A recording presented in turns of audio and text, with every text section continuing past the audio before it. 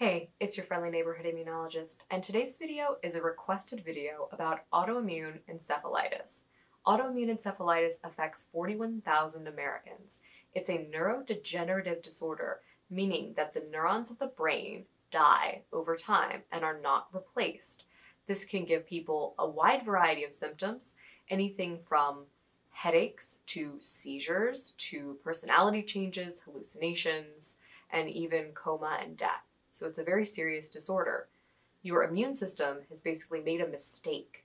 The immune system has recognized parts of your brain cells, neurons, as though they were a pathogen, and they've mounted an immune response to them. So today I'm going to draw for you what is autoimmune encephalitis, what could cause it, and then what is happening to the neurons during autoimmune encephalitis. And then at the end, we'll talk a little bit about potential therapies. So let's get started.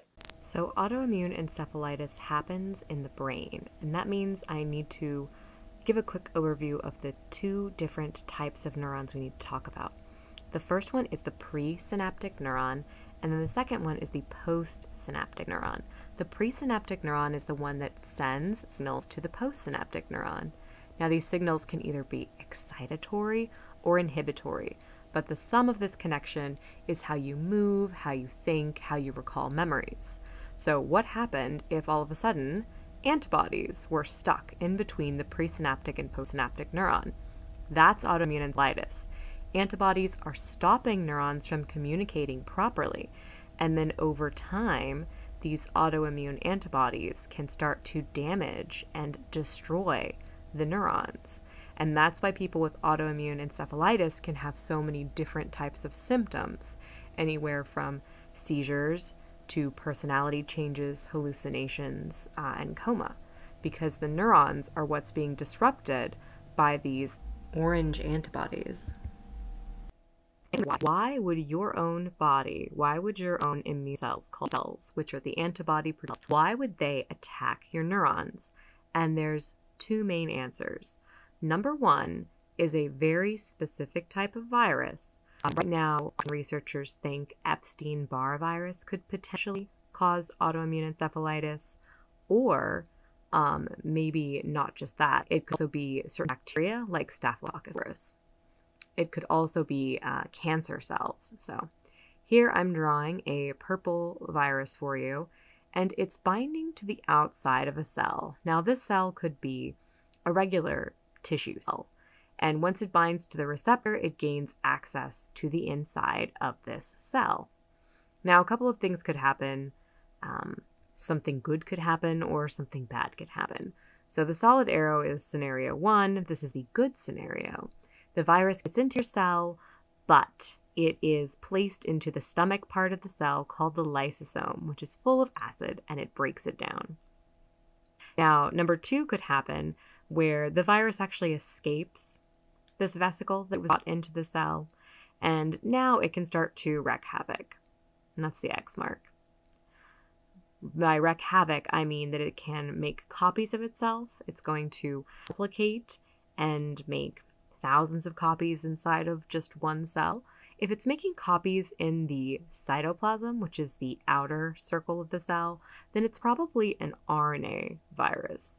But if it gets into the nucleus, like I just drew, then it is a DNA virus. So RNA virus would be making copies in the cytoplasm. DNA virus would be making copies in the nucleus. But that doesn't necessarily have too much of a bearing on autoimmune encephalitis. What happens next is important, though. The virus will eventually leave the cell. It can leave the cell through a process called budding, or it can leave the cell rather violently in something called viral lysis, and more explode your cell along the way. And when this happens, the immune system can make a mistake. So here you can see viral lysis, meaning that the virus is going to leave the cell and destroy it. So now that the cell has been killed, two things are going to be in the environment that an immune cell can pick up and basically get confused. So there are pieces of your cell. I'm going to make them a similar peach color code. And then there's purple pieces of virus all mixed together. So I'm going to have one of the immune cells come by, and then you'll see what happens next. A macrophage is going to come by, and the macrophages are great at eating things. So this macrophage is going to consume both a piece of the virus as well as a piece of your injured cell. Now, what happens next is that random chance is going to determine which of these is presented on the receptor here. The receptor is a protein used to communicate to other immune cells. MHC class 2 stands for major histocompatibility class 2. It's actually how doctors test whether or not your tissue will match somebody else's tissue for a transplant. So here you can see the macrophage consumed virus as well as a piece of your cell. Now, random chance will place one of these in the MHC class 2 particle. You want it to place the virus in there, but what if it placed a piece of your cell in there?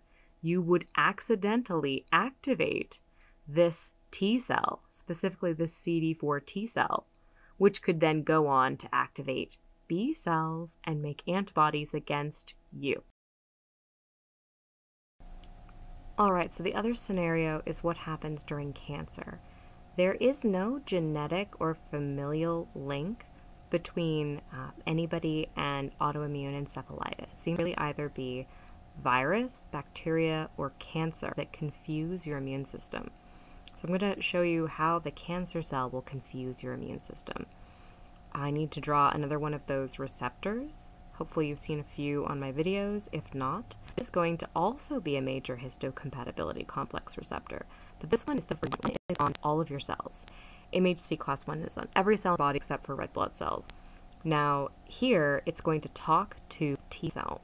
But what I'm drawing for you first, in the nucleus, I've drawn some red circles indicating that the DNA in this cancer cell is mutated.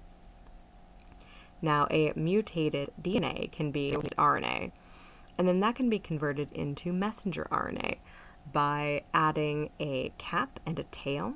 I'm drawing them as little squigglies here. Now, these mutated mRNA can be turned into protein by ribosomes. Ribosomes are free-floating in your cytoplasm, and they turn mRNA into proteins. So here I'm going to draw for you the proteins as they are in most textbooks as little circles. So these chains of proteins can be placed on this MHC class 1 receptor similarly to the viral proteins getting placed on the outside immune cell called the macrophage. So here you can tell that the MHC class 1 is going to get loaded is the technical term, which means you can see the orange receptor here is going to have a little red circle in the middle. So now this cancer cell is displaying a cancer protein, and that will activate the immune system. But the trouble here is that along with this red cancer protein, this cell has normal parts of you. So this cell is displaying a cancer protein. However, when the T cell comes along and destroys this cancer cell, a mix of cancer proteins and normal healthy self-proteins are going to be released into the environment. So that's the same theme between number 1 and number 2, is that you're going to have a mix of pieces of healthy cell and dangerous things. So here is our CD8 T cell, comes along, detects the cancer, and it's going to kill this cancer cell, releasing the same problem as before, a mix of dangerous particles, virus or cancer, mixed with healthy self-proteins. And then, in a small percentage of people, the immune system makes a mistake and will recognize parts of yourself as if they were a pathogen. Okay, I want to recap this really quick because this is the most important point about why autoimmune encephalitis happens.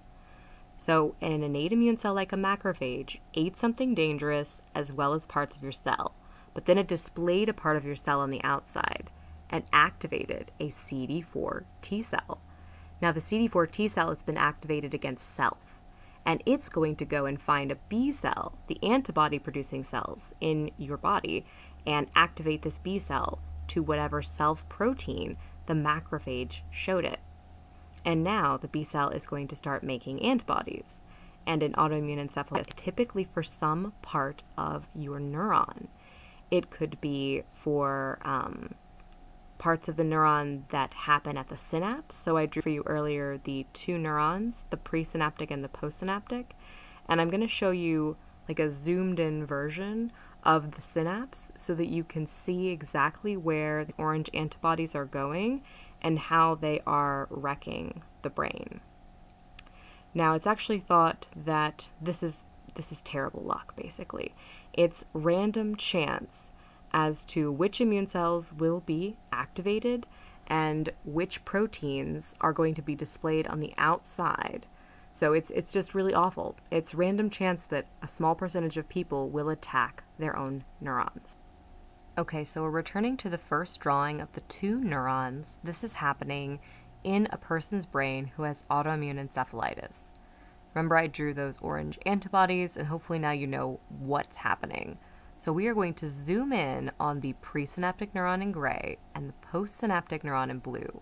And I'm drawing a bubble with a couple of circles in it called a vesicle. And the vesicle has green neurotransmitters.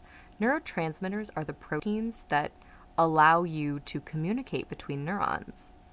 Now, it's not even necessarily a joke in the department, but people basically say that there's only two things in life you really enjoy: dopamine and serotonin. So here you can see a neurotransmitter jumping from one neuron to the other, and it's binding to this blue receptor. The blue receptor would then either excite or inhibit the neuron, and they work in groups together called circuits, and it's very important that they all fire together. They need to fire at the same time. So if they're ever out of sync, really bad. Alright, so as I mentioned, neurotransmitters are proteins like dopamine, serotonin, glutamate, GABA. They can be excitatory, meaning that the neurons will fire an electrical signal together, or it's inhibitory, meaning that the neuron is less likely to fire an electrical signal. Now, what this means for someone who has autoimmune encephalitis is that if an antibody, like those orange antibodies I drew, come along and bind to the blue receptors, they're going to block neurotransmitters from jumping from one neuron to the other. So the neurotransmitter, even though it's released into this synapse, that's the space between the two neurons, it's not going to allow the presynaptic neuron to talk to the postsynaptic neuron.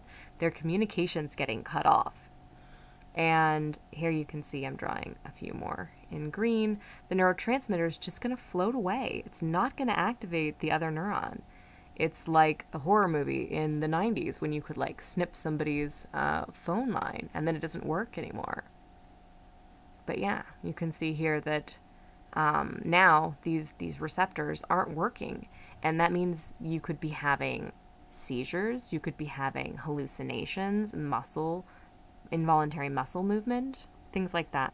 Alright, so here's the wrap up. We know now why autoimmune encephalitis can happen. It might be due to viruses, bacteria, or cancer confusing the immune system. So the first thing that can happen in the brain is that, number one, there's less neuron communication because the antibodies are blocking the space at the synapse where neurons communicate. If you had situation A, you would have less excitation. That means poor memory, poor movement, potentially hallucinations, and this is called anti-NMDA-R, the specific type of autoimmune encephalitis. I'm going to move this up a little bit and show you situation B. You could have less inhibition. Now, this situation, a person would be experiencing because there would be too much activation neurons. So there really is a wide variety of experiences and problems and uniqueness to autoimmune encephalitis, and it all depends on what type of antibody was created during the cancer or the viral infection. Alright, so as if that wasn't enough to worry about, I'm afraid that the immune system goes ahead and overreacts even more. So macrophages, or microglia, these are both innate immune cells. Macrophages live in your body, microglia live in your brain. but either of them can sometimes traffic and respond to a lot of inflammation. So they're actually going to come along and they're going to find the antibodies and they're going to start eating the neuron synapses. So not only are they blocked, they're starting to be broken down by the immune system. So I'm going to draw these in pink. I usually draw macrophages, microglia in pink. So they are inserting themselves in between the neurons. They are consuming parts of the neurons. And then over time, they will actually destroy the neurons, which is why it's so important to get autoimmune encephalitis diagnosed and treated as quickly as possible. Because there are real cognitive changes happening between their neurons, because the B cells are making all of those antibodies, and then the antibodies are activating the immune cells even further. So macrophages and microglia are going to just make sure that the neurons are targeted are removed as if it was a pathogen. So, bottom line, the immune cells are very confused. Okay, I hope that deep dive into autoimmune encephalitis has been helpful and given you understanding of why the disease happens and what is happening to your neurons during the disease. There are some treatment options, and I want to talk about that right now. One is if you are the type of person who has had a cancer or currently has a cancer which is causing the autoimmune encephalitis, the good news is once the tumor is removed, most people who are experiencing AE from this tumor, they get better. They do. They get better pretty quickly. If you don't fall into the category of somebody who has AE due to a tumor, then your treatment option is going to be to suppress the immune system, and you can do that a number of ways. The first one is to use corticosteroids chronically to continually suppress your immune system. The other is to actually go in and go to like a plasma filtration center, and they will remove the antibodies from your blood, but you'll have to do this fairly often and probably for the rest of your life. The other treatment is similar to the plasma filtration. You could receive an IV that is full of antibodies. And I know you're probably thinking, antibodies got the person into this mess, how are antibodies going to get them out of it? And it's sort of like tackling, there's a larger antibody that tackles these antibodies and stops them from ever getting through the blood-brain barrier and ever getting to your neurons. So it's an antibody binding to the orange antibodies and stopping them before they can get to your brain cells. So removing tumor, immune suppression. I do want to bring up a treatment. It's a little bit out there, and I am not a medical doctor. You need to talk to your team, you need to talk to your specialists. I'm not recommending a treatment. I'm just letting you know what I read recently about Selma Blair. Selma Blair has been battling multiple sclerosis pretty publicly and recently announced that she is in remission. Now, she credits her remission to this aggressive treatment that she tried. It's chemotherapy. I know you're thinking you don't have cancer, especially if the tumor was removed, but the chemotherapy destroys those B cells. And ideally, it'll destroy the B cells that are making those orange antibodies that are attacking your neurons. So if the chemotherapy is successful at killing those B cells, then your body could return to normal. On top of that, Selma Blair received a stem cell treatment. Now, this doesn't necessarily have to involve fetal cells at all. You can get stem cells from willing adult volunteers through a bone marrow donation. My brother's actually done that before. But yes, so there are treatment options. There are anything from, getting your blood filtered all the way up to chemotherapy and stem cells. And yeah, I just wish you all well. I've got my next video in the works. Many people requested a video on Valneva. I'll try to get that out in a couple of days. And please forgive me for the spot on the lens. I'm just gonna have to swap it out. I don't know how it happened. But yeah, until then, take care. Stay healthy.